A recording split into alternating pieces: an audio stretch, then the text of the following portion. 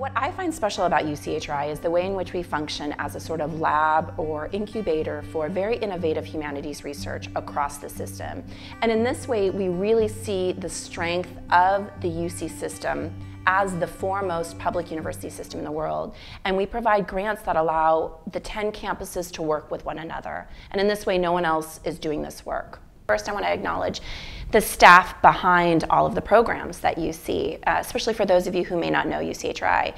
We have a staff of 6 full-time employees, 1 graduate student researcher and 2 undergraduate assistants who help us develop and run these programs.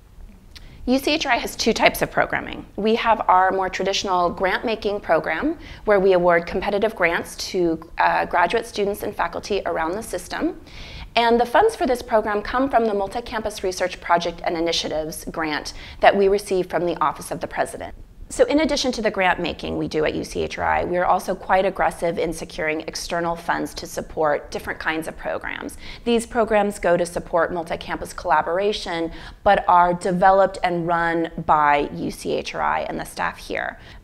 In the 2014 and 15 year, we had 2 programs operating: the Luce-funded Religions in Diaspora and Global Affairs Initiative, and the Mellon-funded Humanities and Changing Conceptions of Work Initiative. So Religions in Diaspora, which I'll call RADAGA for short, is a very innovative studio model that brings together faculty at all levels, graduate students, and working media professionals into a very experimental structure in which they are co-creating different kinds of research programs. In addition to RADAGA, we went into the final year of our Mellon-funded Humanities and Changing Conceptions of Work initiative. And for this, we held a culminating conference in Berkeley. At the culminating conference, we brought together some of the faculty and graduate students who had been involved in working groups and seminars from the 3-year grant period to share the fruits of their research.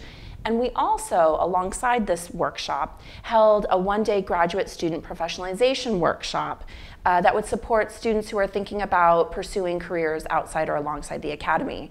This 1-day professionalization workshop has blossomed into a much bigger initiative that we call Humanists at Work. So looking ahead, we see a lot of innovative programming on the horizon for UCHRI. In the grant-making side, we are in the process of developing 6 new calls for funding. And these funding opportunities will support junior faculty as they work on their manuscripts. It will support innovative digital humanities project linked to current humanities projects around the system.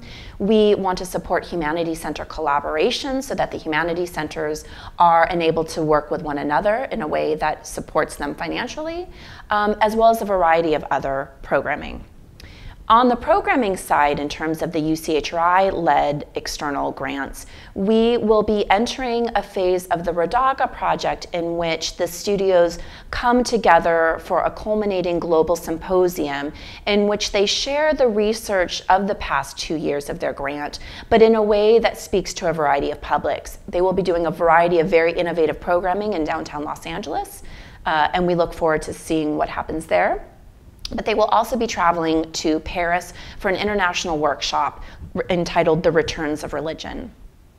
For Humanists at Work, it will be a very busy year next year. We hosted the workshop in San Diego this last year, collaborating with the Humanities Center at San Diego, and we saw almost 80 graduate students attend this workshop. But in the next few years, we will be holding 2 workshops a year around Humanists at Work and working very hard to engage faculty and support staff around the system to better support graduate students, humanities graduate students, as they pursue a variety of careers. So from my vantage point, and based upon the faculty and graduate students we funded over the past years, I see the humanities as one of the most vibrant places at the university and across the system. We are very much looking forward to the next year and to supporting the innovative work of faculty and graduate students as they pursue new questions in relationship to the humanities, and as they are engaged in different kinds of working structures that will produce very different results than what we've seen before.